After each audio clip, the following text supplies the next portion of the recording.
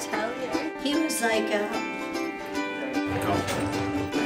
So I want to take a guess. And it better not be about chemistry. I don't know. I don't know either. No. Yes. Who? This is probably wrong. Henry what? It's like Le Chatelier. He's a chemist. Can you spell it? Who is it? It's not Dalton. He's looking at swamp gas. Did he just win X Factor? No, I don't know who he is. yes, he was the god of gases. Do you do swamp gas in the conservation, the law of conservation of mass? He was the gas guy. I'm glad you asked. Yes, I do.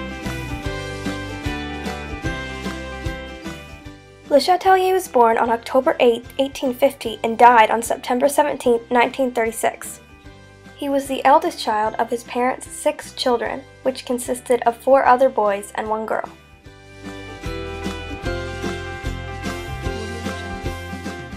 Le Chatelier attended many schools over the course of his education, such as College Rollien, École Polytechnique, and École des Mines.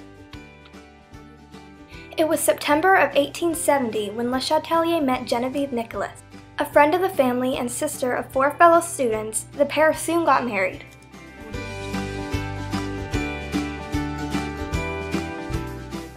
They had 7 children, 4 boys and 3 girls, 5 of which entered scientific fields and 2 were lost prior to Le Chatelier's death.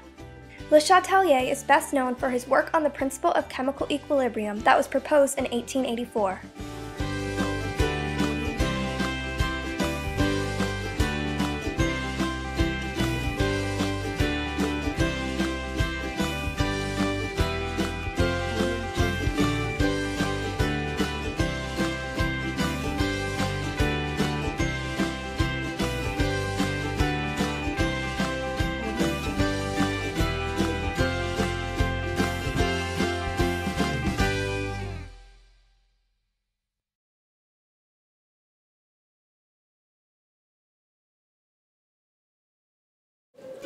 He said that a system at stress, at equilibrium, I mean. Well, how am I supposed to know who he is? I'm not hearing the question, but actually, come on.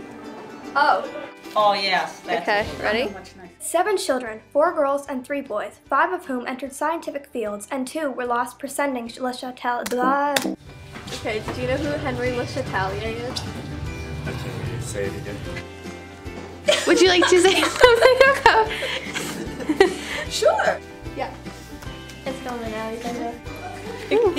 Do I have to go more? No, that's pretty good. No. His life was devoted to chemistry, and on September of, I don't know the date, I actually